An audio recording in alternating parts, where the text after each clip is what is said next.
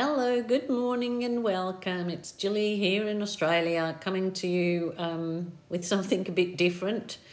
I'm doing a voiceover this one because there was too much noise going on. This was a previous pour that I'd done a week or so ago. I will tag the actual video to the pour that's underneath. And what I did with the dark sea that I was showing you, I just did that wash over the whole painting in that greeny effect. But before I did that, I did circles, just used a template in circles over the pour to do a silver outline on those circles. And then I just did the wash in that green. Oh, well, there you go. I'm showing you how I did it now. So I put those on and just went round in a silver acrylic paint stick. So to do my circles in there, and then the greeny outline that you can see was just a wash over the original colour. And I was going to give it 2 coats, but I thought I actually like that look of seeing a bit of what was going on underneath it.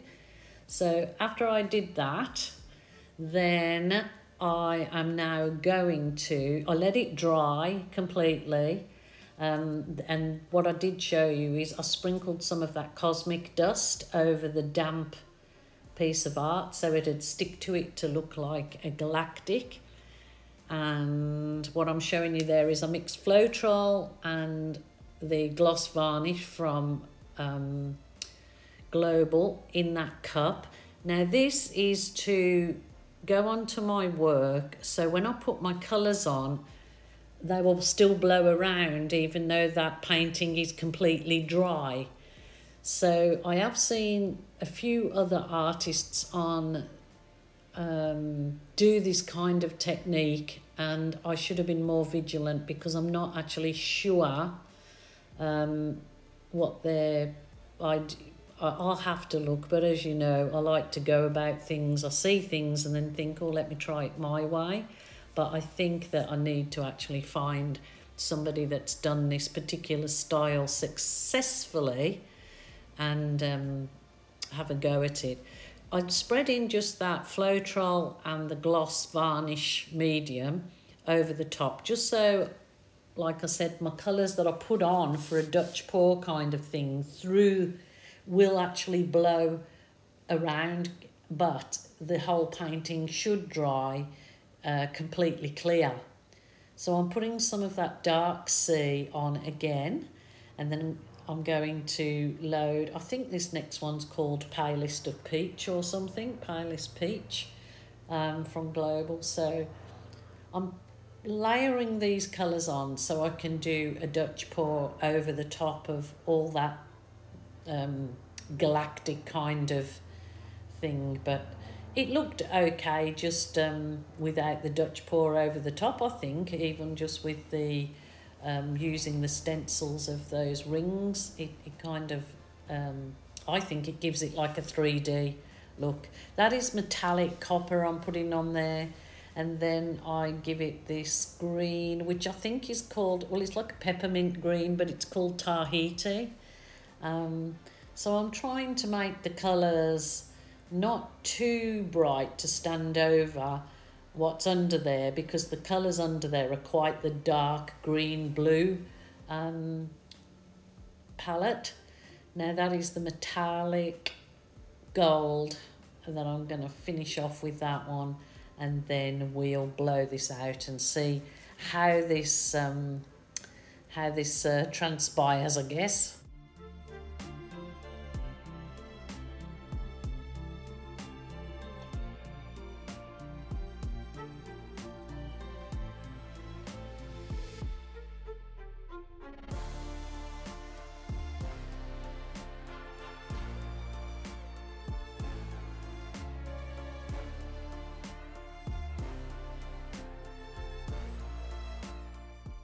So at this point, I'm, as you see, blowing it out with my mini baby Baileys.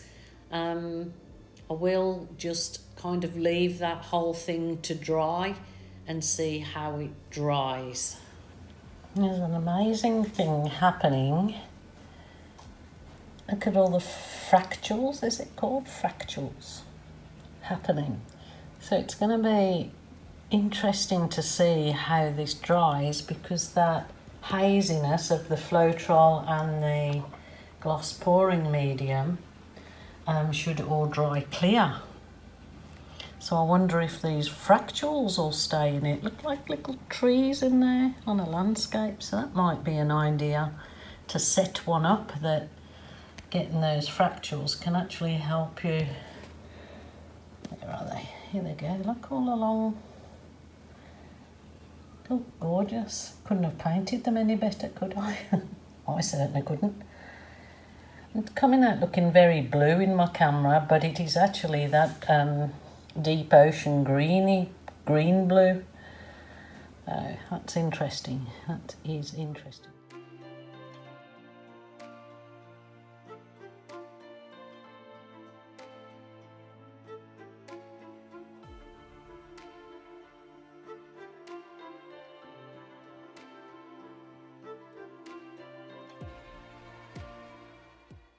Of course, I went and added a few balloon kisses, but they didn't work very well in this, I suppose, because there's so much fluid. I really probably should have left it just like that.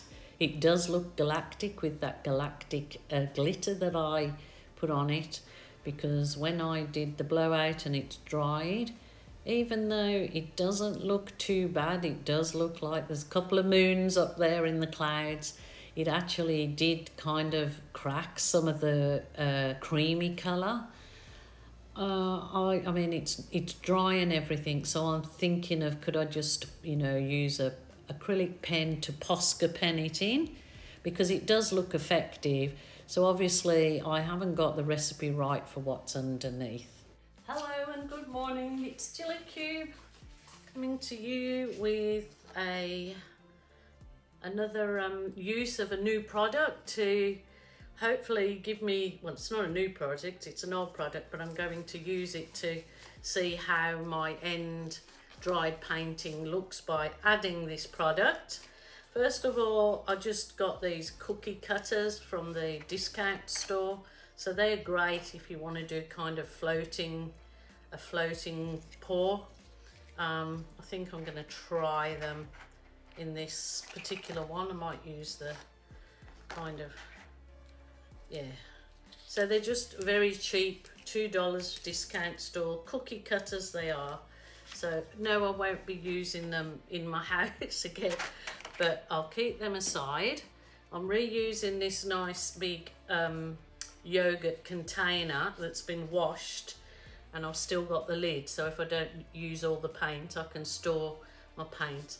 And I've made my white paint up. Another thing I like is this has got a little pourer on the side, so that's a really good container that I really wanted to use. So I've made my paint up with my global acrylic, and then I've used my pouring medium to make it the consistency.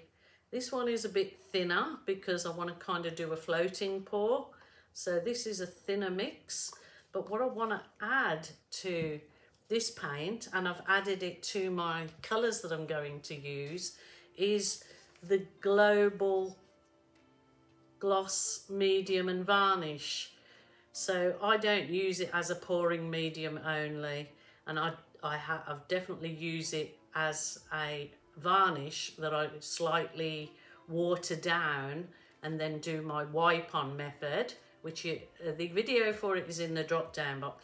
But I'm going to add some of this to each of my paint colours. Now I'm not measuring it, I'm just giving, well, this one, because it's quite a large container, I'm just giving it a good squirt and mixing it with my paint.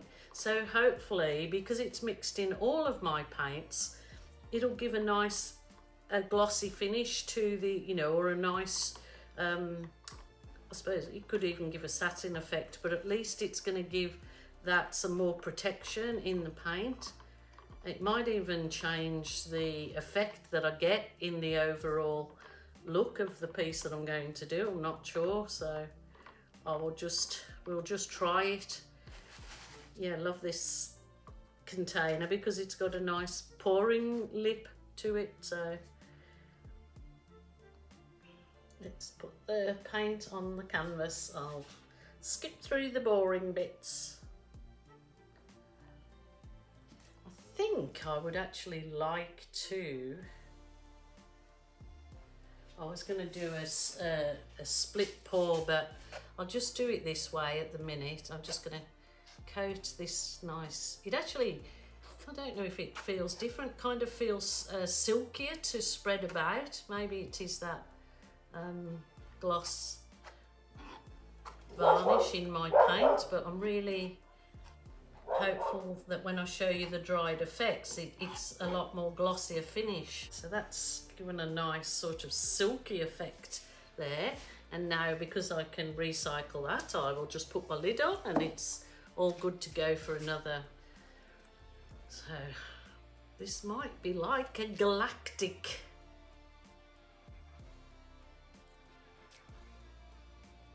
So put my cookie cutters. Like I said, all of my paints that I'm going to use have got a little bit of that varnish in, so I'm hoping they'll give me that lovely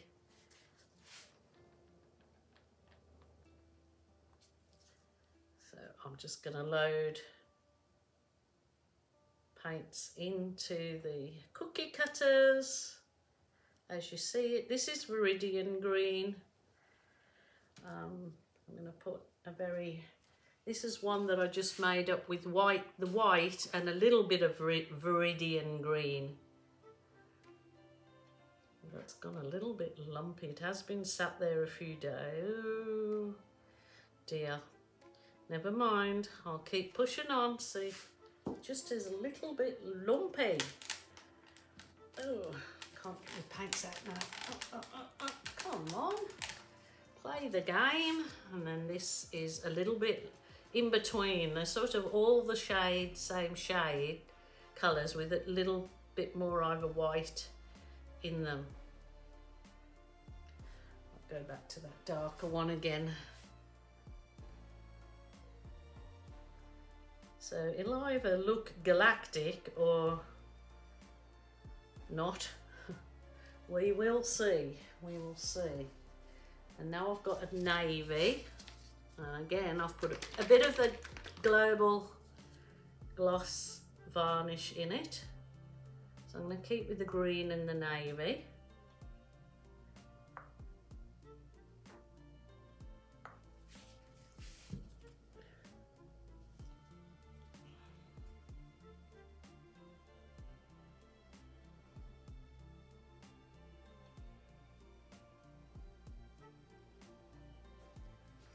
Galactica. Let's hope that it's not too kind of pale.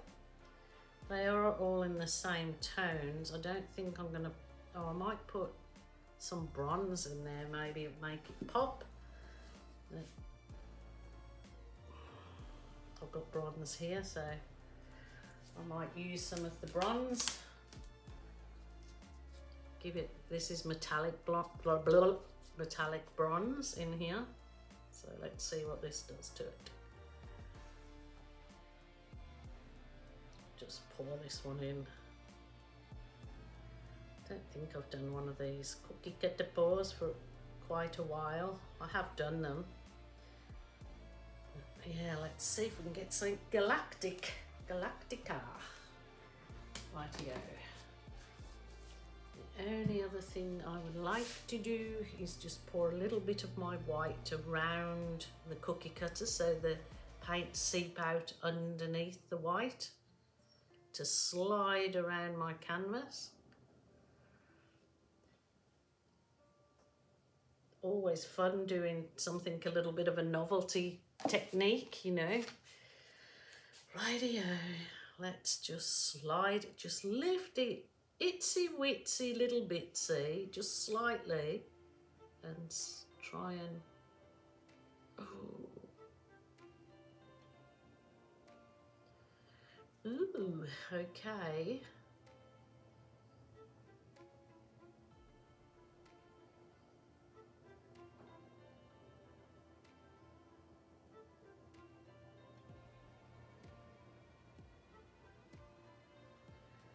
Don't don't know if it's going to go galactic looking now, looking at it. Just lifting it slightly as you go so it's got that paint to float under.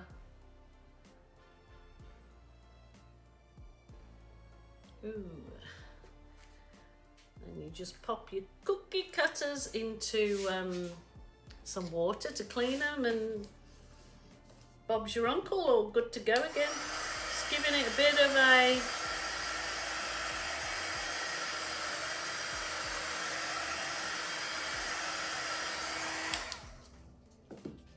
rightio. I don't know if I've got a galactic look, but it's interesting because of those like wiggly lines that this cookie cutter has got, the fluted lines. So it's given it something very different. We'll see how we go. Just tilt, just gently tilt. Oh, not too quick, missus.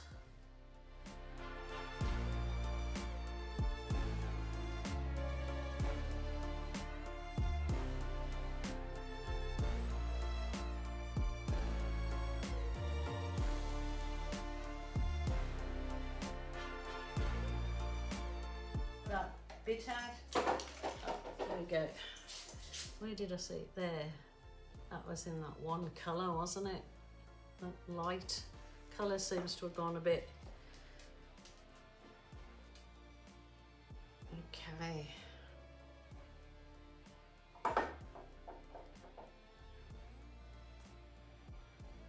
I was hoping to have a bit of negative space, but the way I'm going here, it's not looking like it's going to happen. I'll take these bits out of it, chunky bits. Mixed media for sure. Yeah, I'm not sure about this, how this is going. The colours are beautiful. If you're into these green tones, then yeah, you will love this.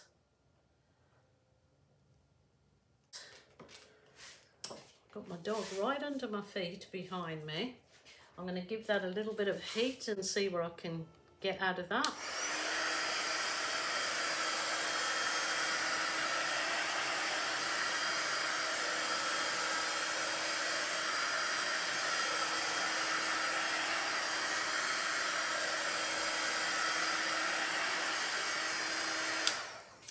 Well, it's interesting. I mean, lots of people do actually buy these abstract sort of geographical looks.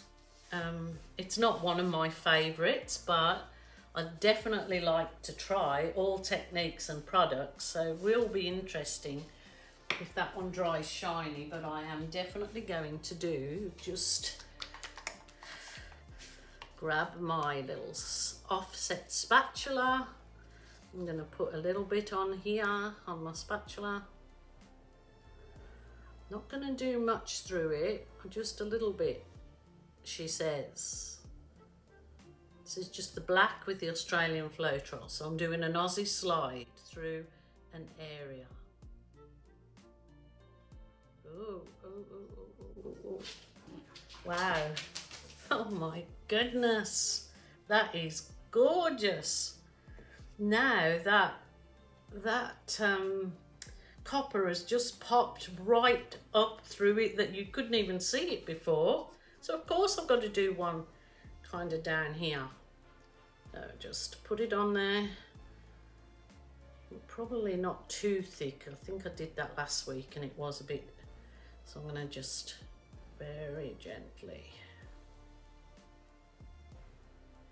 Goodness, and the copper that has popped through, that is beautiful. Wowzers trousers. Oh look, I'd love to keep going a bit more through this, but just one more. I want to bring you down so you can see. This is so gorgeous. I'm going to try and do an arch.